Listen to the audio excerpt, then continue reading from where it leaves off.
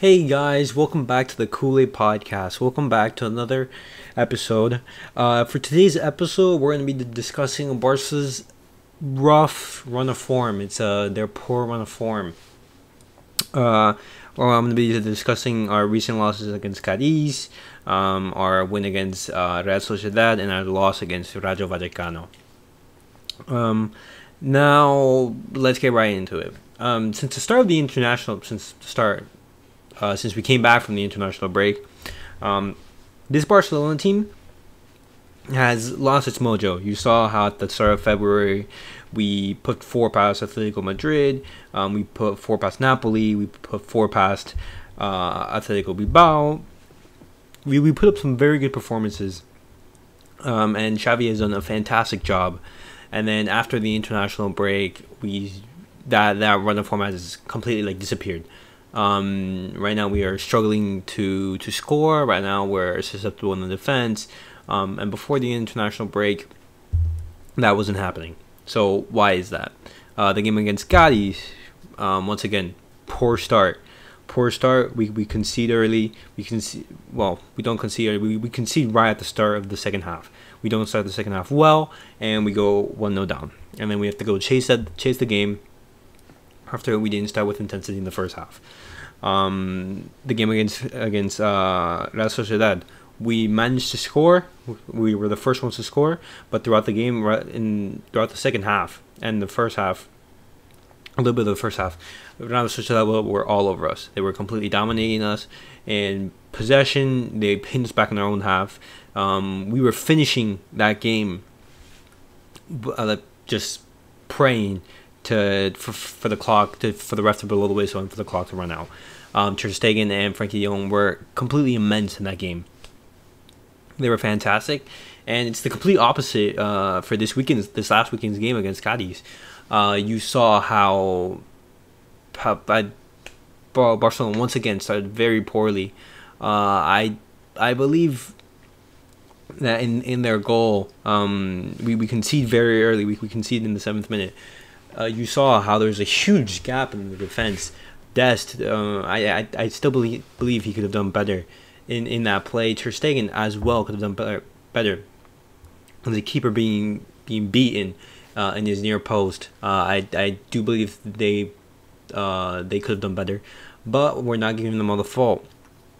Barcelona as a team does not start well, and as soon as these low block, as you give a goal to these low block teams, you just make it infinitely harder, and especially when you're low on confidence, that makes it even more harder, because now even when you're not playing well, you're already a goal down, and it's very, very, very difficult to get back into the game. You're fighting an uphill battle. Why is Barcelona in this poor run of form? Because as I mentioned previously, during last month, Barcelona were playing great football. They were doing very well. So why is that? I believe it's a multitude of factors. I believe injuries, Xavi's tactics becoming predictable, and fatigue. And obviously, the game against Frankfurt, that doesn't help, and also an international break stopping a good run of form. I believe all these factors combined have resulted in this poor run of form. Going into injuries, missing Piqué, missing Pedri, 2 huge figures. It's obviously gonna affect the team. Having Pedri being the link between midfield and attack, being able to distribute the ball so well, being able to score clutch goals when we need to. We don't have another player like him in the squad. He's special. He's our gem.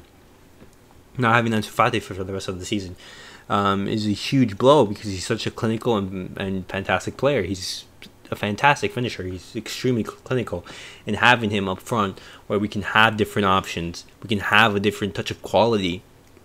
Barcelona is obviously going to suffer when we don't have these players on the pitch, and especially Piqué in the back, being one of the best defenders this season, putting in some great performances under Xavi. He was fantastic. He's such a great leader. He organizes the defense, and not having such a key defender obviously makes it harder for any team. But these injuries are not an excuse once again, because we have a team, and we cannot use excuses as we cannot use injuries as excuses. Another factor I would think is fatigue. Our recent run of games, we've been playing almost every 3 or 4 days, and no team in the world can play every 3 or 4 days and play at such a high intensity, that play such great football. It simply doesn't happen. You need rotations. You bring in other players, but the same starting 11, it's very, very, very difficult to replicate great performances after great performances, playing in such a rapid fashion. You saw how our last three games were played in 7 days. 3 games in 7 days, especially after a huge blow against Frankfurt that just completely demoralized the team. It makes it even harder. That's one factor, and another factor that I think is the motivation and Xavi's tactics becoming predictable. You know how Barcelona is weak in the transitions. Our defenders are very slow. Jordi Alba was not the greatest defender. So all you need to do, low block. And since Barcelona is currently struggling with unlocking the low block, you just hit on the counter with pace. Be fast into the transitions, play with intensity. You saw how Frankfurt just completely took advantage of that, and how we didn't start well. How they played on the front foot, they played with intensity, they played in the quick transitions, and they took advantage of that, and they beat us in the tie. And since we're not starting the games with intensity, with motivation, because right now, after the loss in the Europa League, after the losses in the how we were knocked out in the Champions League, how we're 15 points behind Real Madrid, knocked out of the Copa del Rey and the Supercopa, Barcelona has nothing to fight for. We're basically fighting for second place, and that's demoralizing. Because as a Barca fan, you want to achieve the best. You want to compete, because second place, that's not acceptable for Barcelona. Second place is losing. Barcelona is such a huge club, that is the best club in the world, and second place isn't acceptable. So having these players go onto the pitch knowing that they're fighting for second place, you think, what for? So it makes it even harder to perform at a high intensity. But we have to think that the season is not over. We're still fighting for a Champions League spot. We can't just think that we're gonna magically achieve that Champions League spot. No, we have to win the games. We have to keep playing well. We can't keep dropping points like we're doing right now, because when you look at the standings, we're only a couple points off 5th place of Real Betis with 57 points. We're currently 6 points ahead of Real Betis. We lose 2 games and then win 2, and we're in the Europa League. We can't keep this up. This team has had, right now, they have a couple days of extra rest. They have 7 days before our next game. So Barcelona need to take full advantage of this and recover, because we have huge games this season. The Champions League spot is vital, not only for next season where we have to play, where Barcelona, it would be embarrassing if Barcelona to not qualify for the Champions League, but to also bring in players. We're talking about signing Lewandowski right now. We're talking about bringing in players like Christensen, Kessie, Mazraoui. These players, they're high quality. Why would they choose Barca, playing in the Europa League, versus playing, let's say, in a Bayern or in a Real in the Champions League? So for that reason, Barcelona needs to qualify for the Champions League. It's a must. That's the number one priority.